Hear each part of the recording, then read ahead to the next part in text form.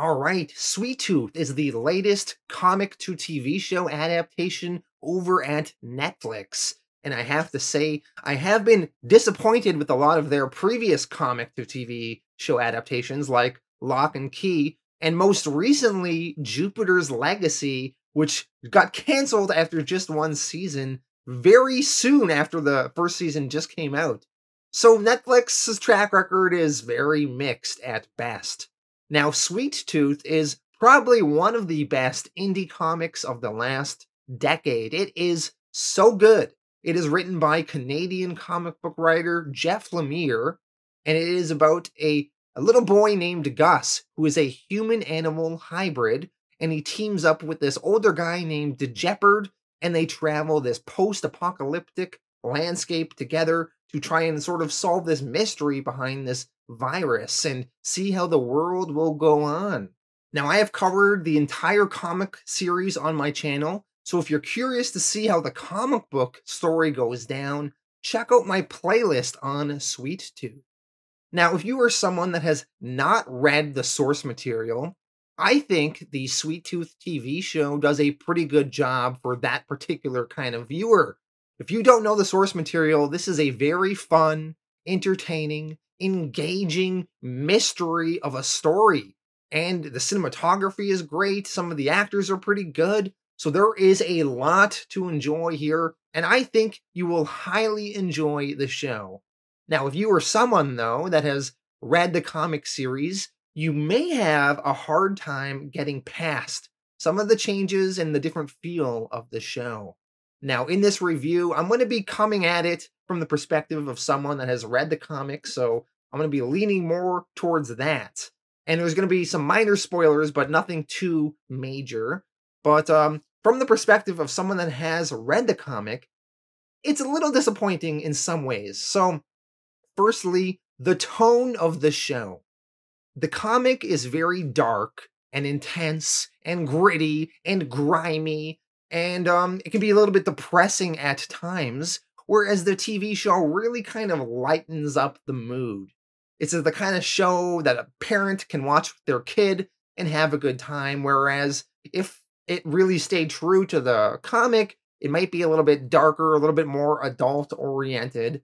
But I can't fully blame Netflix for sanitizing the show for a more mainstream audience, but I totally get why some comic fans may be a little bit disappointed with the direction.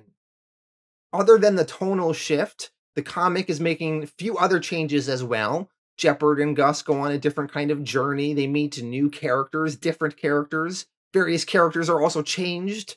Gus's mom has a significantly different story within the TV show.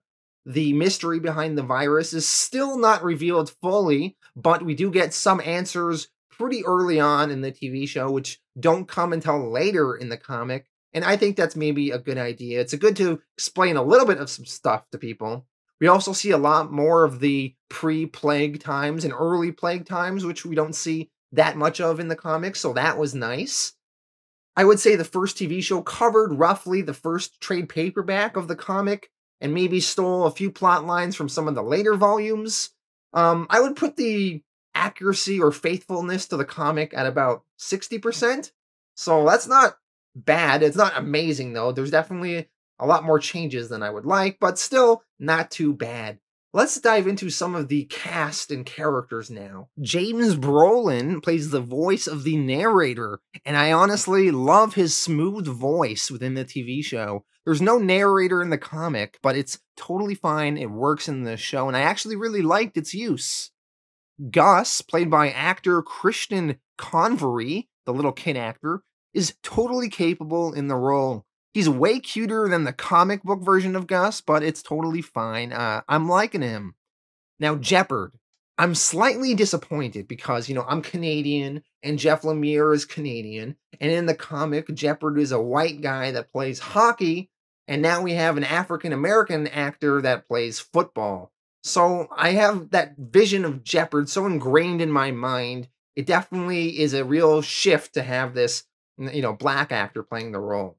But if I move past that, I do have to say, Nonso Anozie makes a very good Jepperd. He really embodies the spirit of the character in the comic. So even though I'm a little apprehensive with the change, I am okay with it. Now, one disappointment is the character of Jimmy Jacobs. Now, Jimmy is someone that comes in near the end of the comic book series and plays a pivotal part. Well, when he gets introduced into season 1, he is used for one scene, and he is kind of thrown away afterwards. So he is an example of something that if you have not read the comic and you're watching the TV show, you don't think much of the scene. You're like, whatever. But if you have read the comic and you're watching this scene with Jimmy, you're like, what? That's it? That's all we get of Jimmy and he's gone now? It can be very disappointing. Will Forte plays Gus's dad in the show, and I thought he was great. I absolutely love Will Forte. I wanted more of him in the show, but what we did get of him was pretty fantastic. Abbot, the main villain, perfectly mirrors his comic book counterpart. I approve, and I like the way he is interpreted in the show. Dr. Singh also perfectly mirrors his comic book counterpart. I approve of the casting there. We got a much more of a fleshing out of his character in the show, seeing some of his life with his wife, which I did enjoy. Wendy, the hybrid pig girl, I approve. Very cute. I like the look they went for with her. Bobby the groundhog, though. The groundhog hybrid, he looked messed up. I would have preferred some sort of creative makeup. Instead, we got this monstrous CGI character that looks like he's right out of Alvin and the Chipmunks, which is just, I thought, a bad choice. Now, this next character I'm going to talk about, in the show she's named Bear, and a little bit of a spoiler, I guess, is that she is Becky from the comic. And her origin is changed drastically from the comic. In the comic, she was a prostitute, but Netflix is sanitizing the show, so that's gone away completely. And now Becky is the leader of the animal armies, and the animal armies in the comic were like these cultists that worshipped hybrids. Well, the show kind of follows that, but instead makes the animal armies teenagers that are into animal cosplay and are into playing weird video games or something. The whole thing just seemed really silly. It just seemed like a total misstep with these animal army kids and whatever they were going with there, so that was not great. Alright, so in conclusion, I think this was a very solid Season 1.